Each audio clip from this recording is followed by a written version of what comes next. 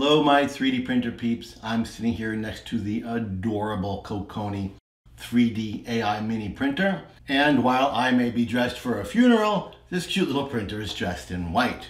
We are going to set it up and run our first test print.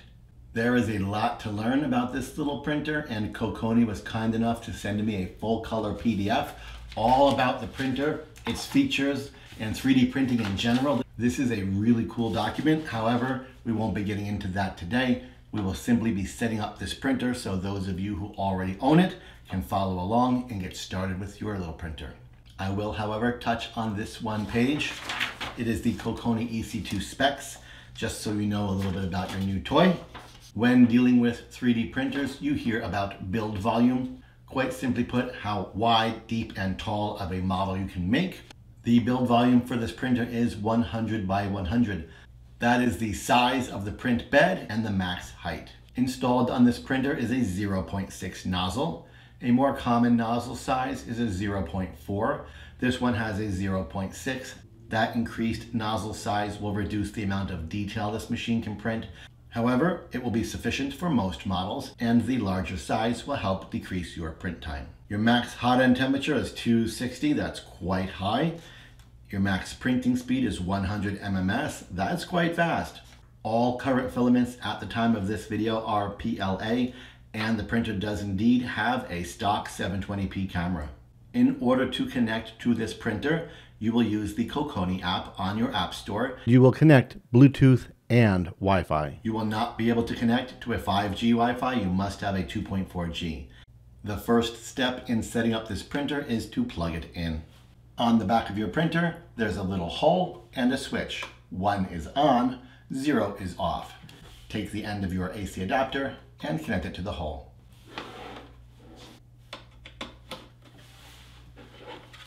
Plug the other end into your wall or surge protector. Make sure your printer is switched to off, that is the 0 setting, and connect the AC adapter to your wall or surge strip. Before we do that, I am going to open my door so I can watch it set itself up and calibrate. You should probably do that too. Once plugged in, the printer will go through a process that takes about 30 to 60 seconds for its initial setup. With the printer plugged in and the door open, go ahead and turn it on.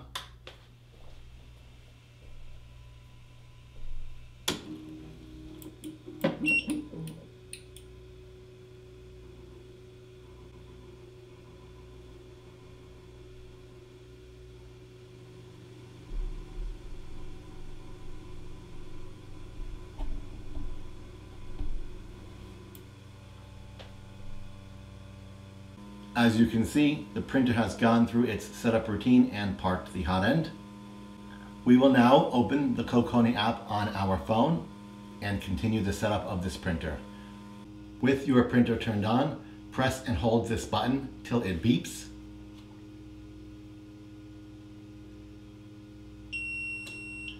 Your printer is now searching for Bluetooth connections. On your app, go to the Me section. Click on My Devices and create an account. I'm going to use Google. Check the box, then check your login method. Mine's going to be Google.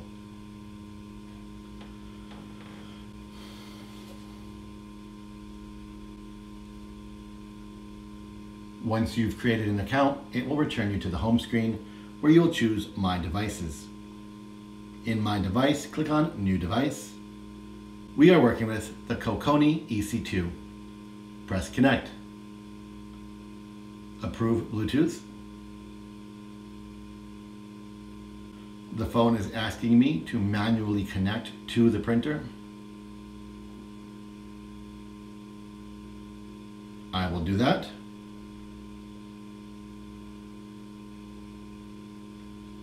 Here it is, the Kokoni D7E0.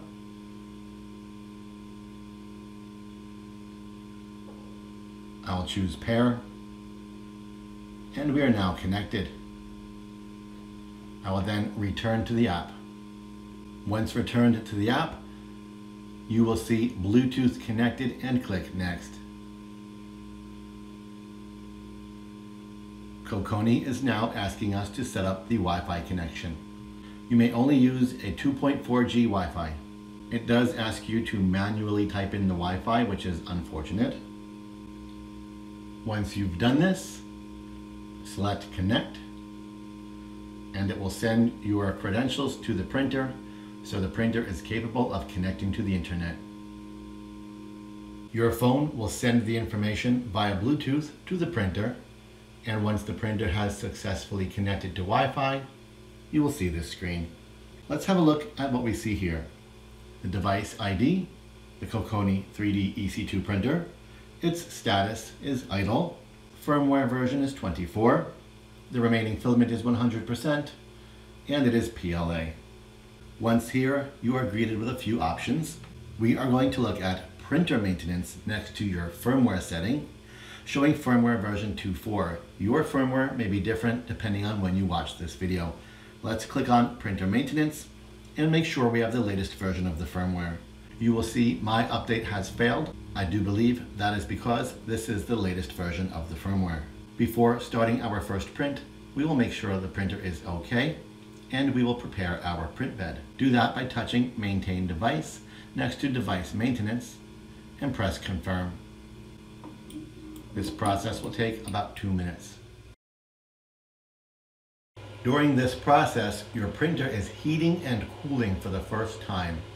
Proper heating and cooling is critical to the function of your printer. Also during this test, if you look in the back of your printer, you will see the chamber cooling fan is running for the first time. However, with the door open, the chamber cooling fan is serving very little purpose. If you'd like to protect the printer from outside elements to help it heat and cool more efficiently, you may close the lid, and now your printer is operating in a full enclosure. However, for this test, we are going to leave the lid open. Your screen will now show the maintenance is complete, and one thing you will notice is the printer has presented the print bed. It's at this time I'd like you to gently remove the print bed. Grab this flap right here in the middle, lift up, and slide the print bed forward. This is a great opportunity to clean the bed to make sure it's free of oils and foreign substances from manufacturing. You can spray it with IPA and wipe it down with a paper towel, or use a pre-soaked alcohol cloth and simply give that bed a nice firm wipe down. After that, the manual does in fact recommend using glue stick. However, glue stick is not provided in the kit. I am going to take this opportunity to use a simple dollar store type glue stick while the print bed is still warm, and put a very thin coat across the surface of the print bed. You will notice I didn't press on it. I simply slid it along and let the finest coat warm over the print bed. Now you can go ahead and return the print bed to the printer. Do be gentle. This is your heated plate under the print bed. However, don't panic, as the brown surface is simply a magnet. We will slide the print bed gently with the word Kokoni in the front to the back until it stops, and snap it down. Congratulations, your printer is ready to print its first model. And now it's time for the moment of truth. We are going to print our very first model. Unlike traditional 3D printers, we can choose and print a model directly from the Kokoni app. Let's do that now. Inside our profile screen, you will see things such as your saved models, your favorite models, your printer history, your 3D scans, and your own personal uploads. However, since we have not done any of this yet, none of those things are present. So we will go ahead and find our very first model to print using Kokoni's built-in library. To do that, click on Home. Here you will be greeted with a whole lineup of potential models that you may print. This is the very first time running this printer. I want to make sure the machine is okay before I start throwing too much at it. So we will look for a model that's fairly easy to print and won't take overly long. I don't see anything I like here, so I will touch Discover More. I see a cute little penguin, so let's go ahead and print that. Touch on the penguin and it will open up the penguin's screen, and here you can learn all about this particular model. Looking towards the bottom, you will see the model's name is Penguin. Its print duration is medium, and its size is 6.6 by 6.9 by 4.4. Kokoni 3D organizes its models in 3 duration categories. Short is 1 hour, medium is 2 hours, and the long is 3 hours. You will see our cute little penguin here is 2 hours. I think that's a good happy medium to test out the capabilities of this printer while also making sure this particular printer is okay and has no issues. Unlike traditional 3D printing on the EC2 is much simpler. Go ahead and press start. You will see the model has loaded into Kokoni's version of a slicer. If this is your first time opening a model, you will be greeted with a tutorial. You can dismiss that tutorial. Inside this slicer, you will notice some very basic controls, such as the ability to resize, rotate, or reposition the model. We won't be doing any of that today. We are going to leave it as is and simply press next in the upper right corner.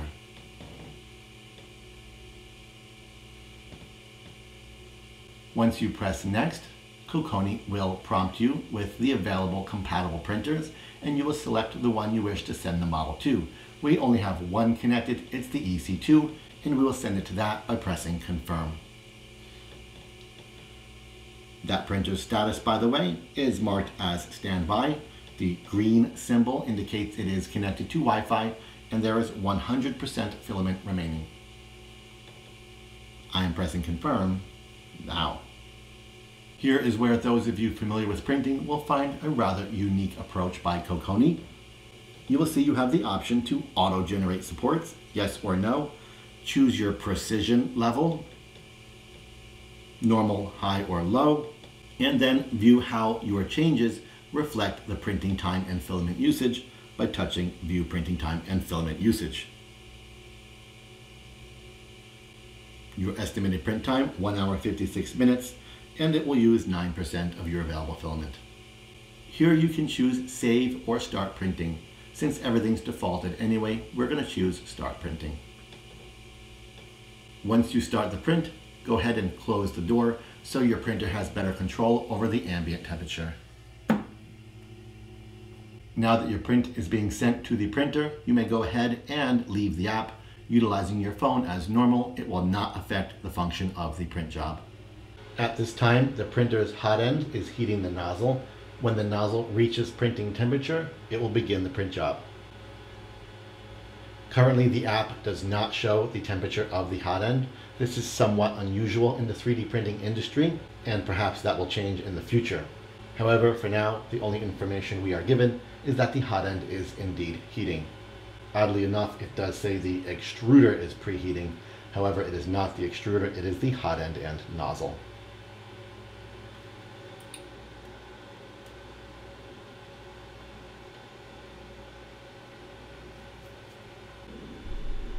Alright, you can see the printer has started and I can't resist having a look. Avoid doing this. It can cause warping and all kinds of other issues as you expose the hot filament to sudden cold temperatures.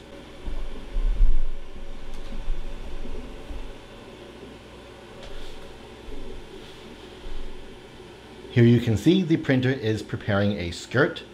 This becomes the basis for the model to help it maintain its position on the bed. And it has in fact begun 3D printing our cool, cute little penguin. The hot end fan is rather large and it does obscure our view a bit, so I'll go ahead and shut the door and let the printer do its thing.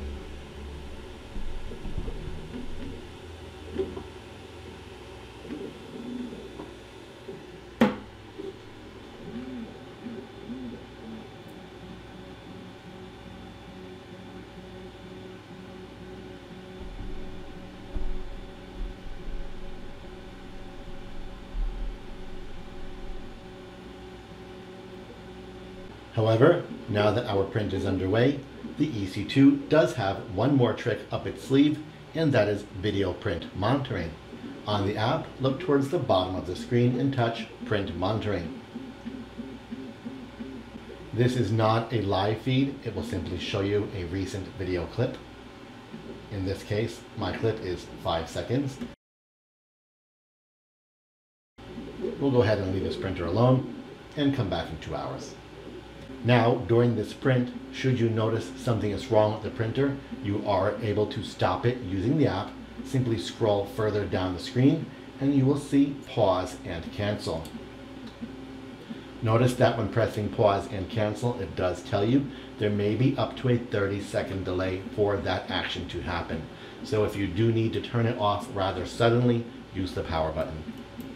However, I would avoid doing that unless absolutely necessary.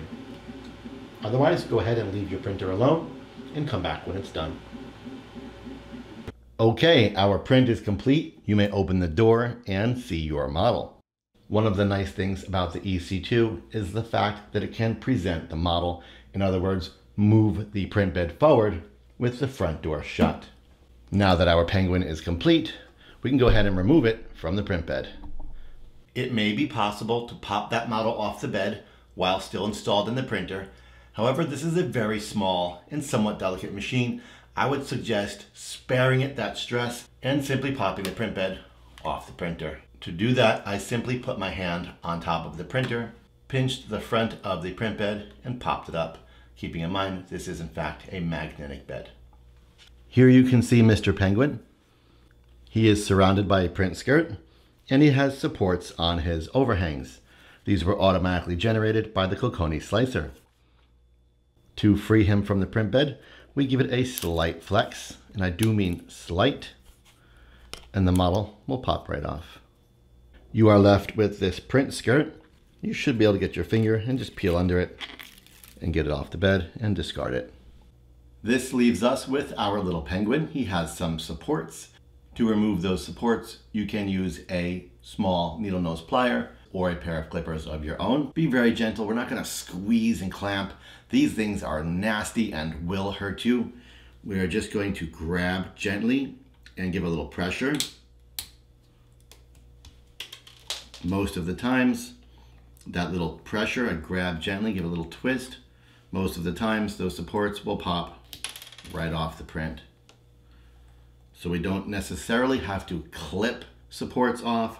We just get a little bit of a grip, give a little twist, and off they go. If you do have a little rough patch, you can take your snipper and just give it a little gentle little trim. Again, we work very carefully with these.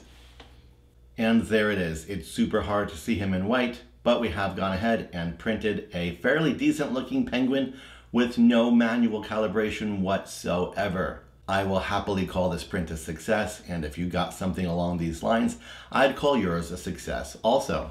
Kokoni was kind enough to include a full set of acrylic markers. Go ahead and paint your little penguin however you'd like.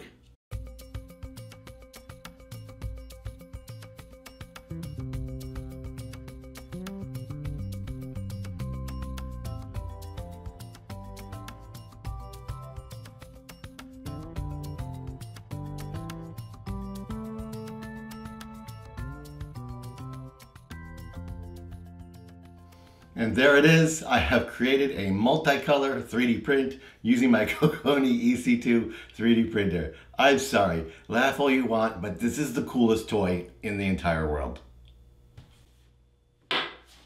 So there it is. We have successfully set up our Kokoni EC2 Mini AI 3D printer and successfully printed our very first 3D model.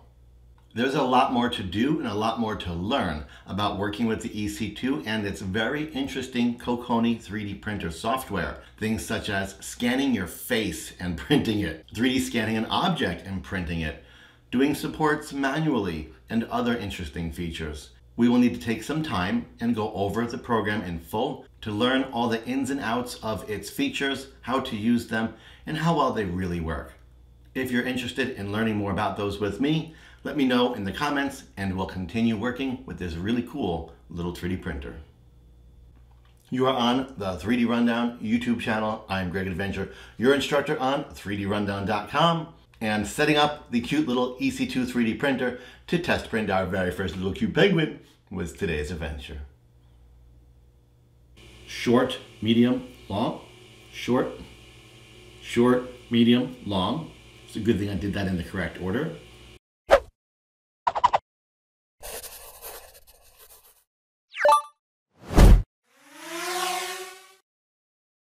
Hey.